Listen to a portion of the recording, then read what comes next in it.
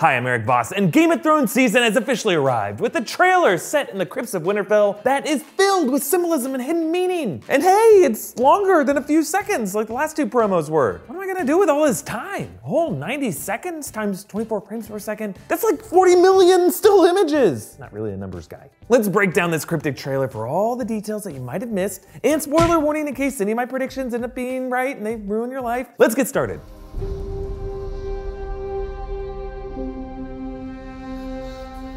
You have to protect him.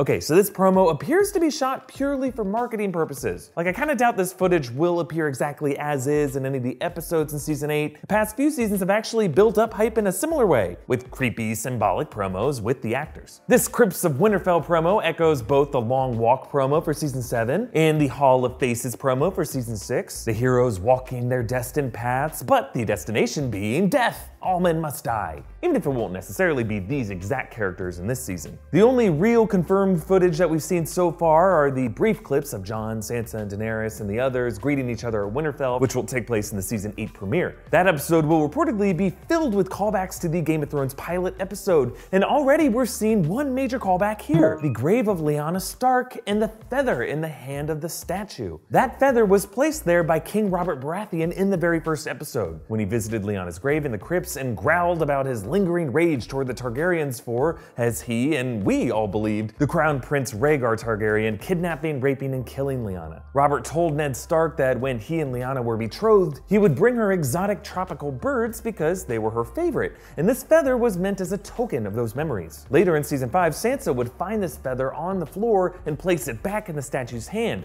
repeating this myth about her aunt's fate. How many tens of thousands had to die because Rhaegar chose your aunt?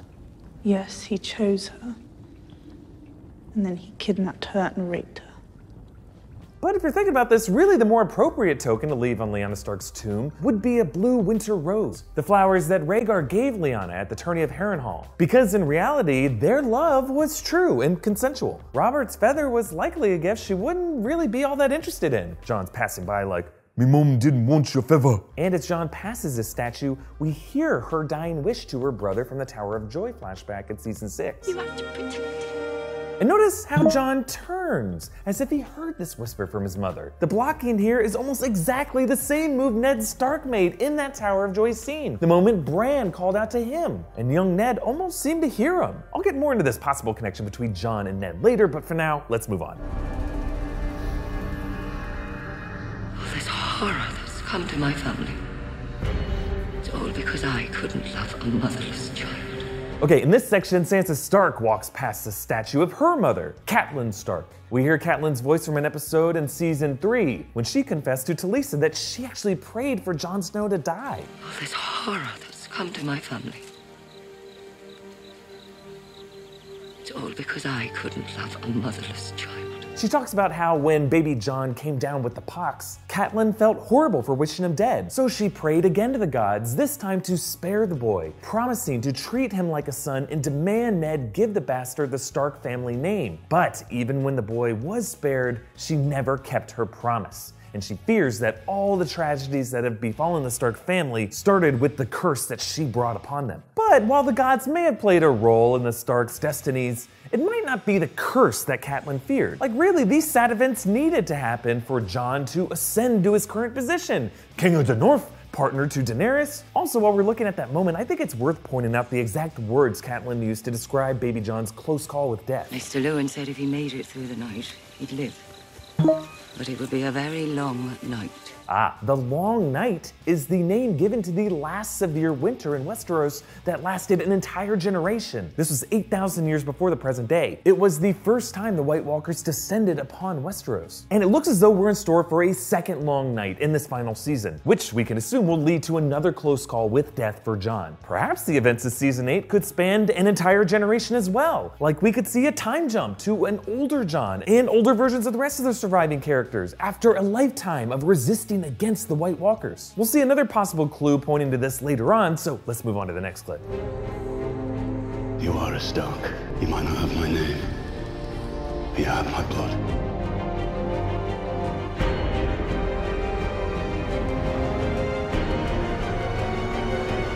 Okay, one more past quote here, this one from Erik Stark, taken from his final moment with Jon Snow in season 1. And you are a Stark. You might not have my name, but you have my blood.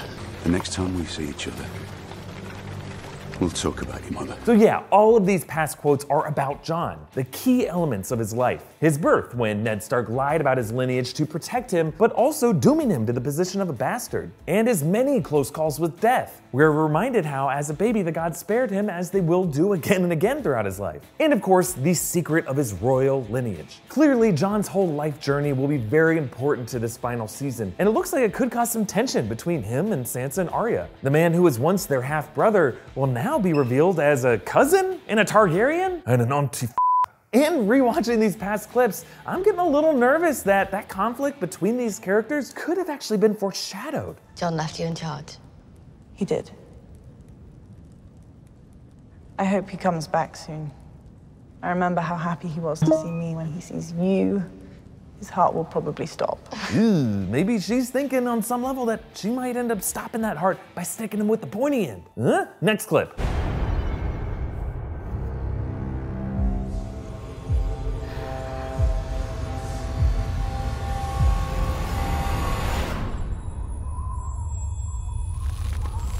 Okay, so here we see the three Starks' destination, their own graves. Arya sees her own tomb statue, Sansa her own, and Jon his. Woof. Apparently, it was done by the same sculptor who did that Lucille Ball statue. Sure, this statue does make Jon look a lot older than he currently is, compared to Sansa and Arya's statues, which pretty closely reflect their current appearances. This could be because statues of Stark men tend to make them look older, wiser, more kingly, whereas statues of Stark women that we've seen tend to look younger, fairer, succumbing to tragically premature deaths, like with Lyanna. Also, it's just not easy to sculpt facial hair. It always looks like they're wearing fake beards or, you know, those knit caps that go over your face. But if this is depicting an older Jon, that could be more evidence of that time jump theory. Like maybe Jon will die in season 8, but as an old man after a long life of battling White Walkers in the second long night. But really, we should remember, as far as this promo goes, I think this is all meant to just be chilling imagery, hinting at the end of all these characters' narratives, and their perennial proximity to death, the way that the Hall of Faces promo did. But let's move on to this final clip.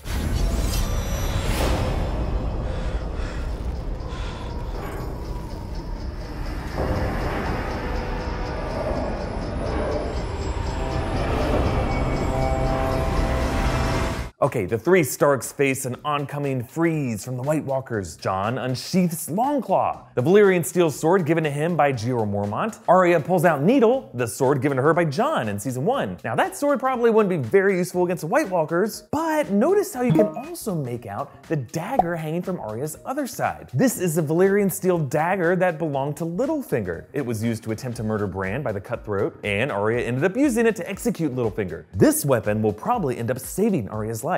The image of Robert's feather to Lyanna freezing over isn't just powerful to show the impending danger facing Winterfell. After breaking through the wall, the Night King and the White Walker army really just have last Hearth, and then Winterfell's next on their death march. This image here suggests the myth that inspired Robert's rebellion, and the wars of the past are really being shattered by a new, more important truth. Also, the image of this lone feather being taken over by Frost reminds me a lot of that earlier teaser promo for season 8 with the board map of Dragonstone. A similar icy mist spread across that table, with the Stark wolf freezing over just like the feather does. It's a visual depiction of the words Sansa quoted from her father.